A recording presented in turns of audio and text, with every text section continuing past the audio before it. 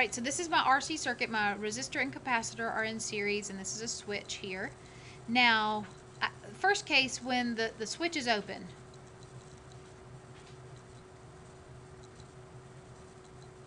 what's the current? There is nothing. There's an open circuit. There's no closed circuit. There's no path for the charges to actually flow through. Now what if I close the circuit?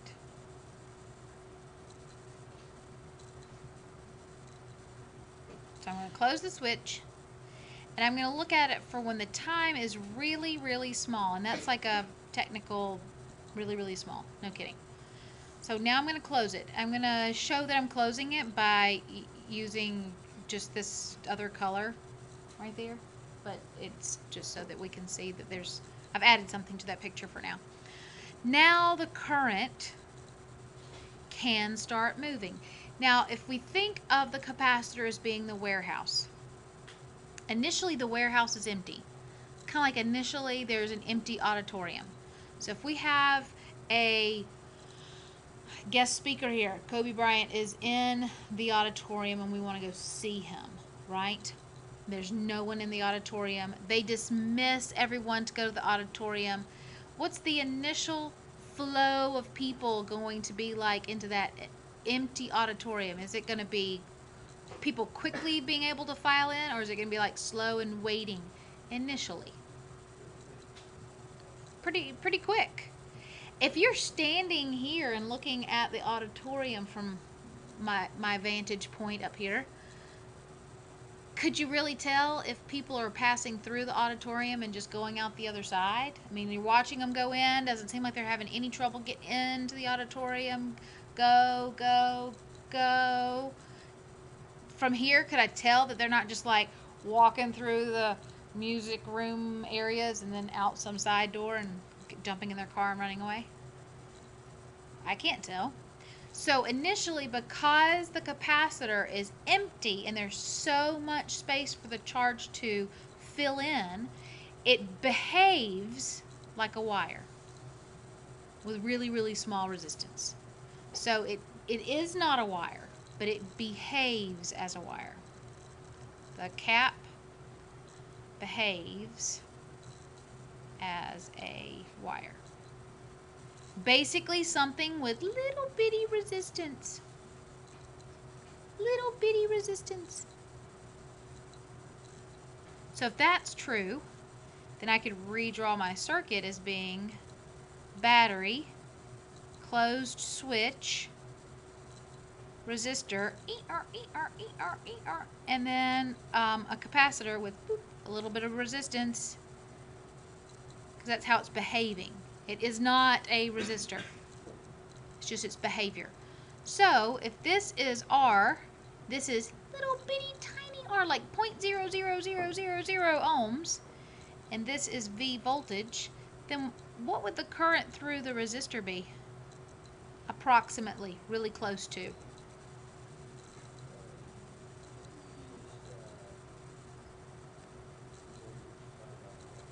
Because this one's tiny. Teeny, teeny, tiny. Like insignificantly tiny. So yeah. Now what if I watch that auditorium after a long time? What's going to happen to the flow of people? It's going to slow down. Like when we're trying to get into the gym and things like that for fun stuff. So now I'm going to have a closed switch. But T is going to be really big. So after a long time. After a long time, what's going to happen to our current? It's slower, so our current's going to get smaller. So how is the capacitor going to behave now? Its behavior, yeah, is like a really big resistor. So I'm going to show my circuit is closed, my resistor that was originally there, and then now my capacitor is behaving like an enormous resistor. R. Where this one was R. Okay. Okay, so our cap behaves as a huge resistor. So, what's the current through the circuit? Enormous resistance.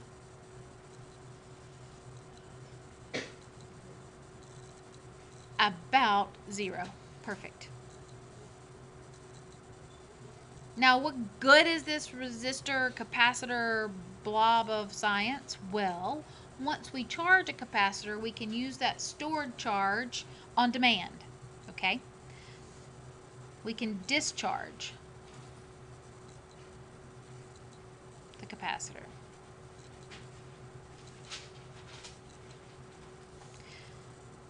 So if we wire it similarly, where you've got a battery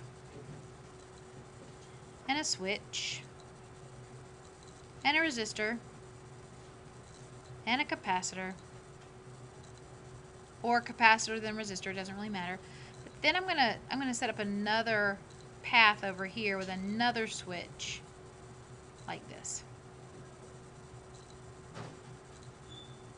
Both switches are open, there's no current. Close switch 1. What happens to our capacitor? Does it get charged up? Okay. Then, after it's fully charged, and I'll show that with some positives here and negatives here. Remember the negative side of the battery, so that's going to be the negatively charged plate there. So once it's completely charged, I'm going to open the switch back up. So now the charge is just hanging out, waiting for something to happen. I'm going to replace this with something more exciting, like a light bulb.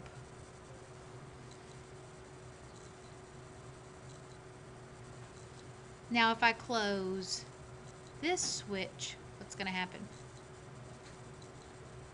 What are these what are these electrons going to do? Can they get to the positive charges that they love right there?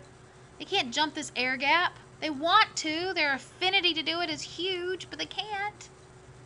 So I've closed the circuit now. What can they do?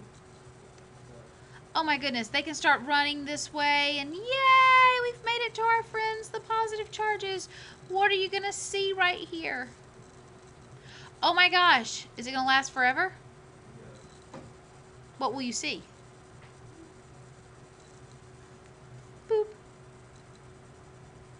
When do you see a boop of light?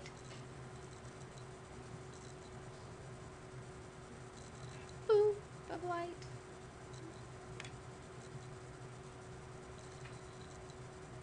Oh, come on. You've probably... Yeah, I was about to say, you probably have seen one probably in the last 24 hours. Because... I mean, don't you do that? Yeah. I know you people. Yes, ma'am.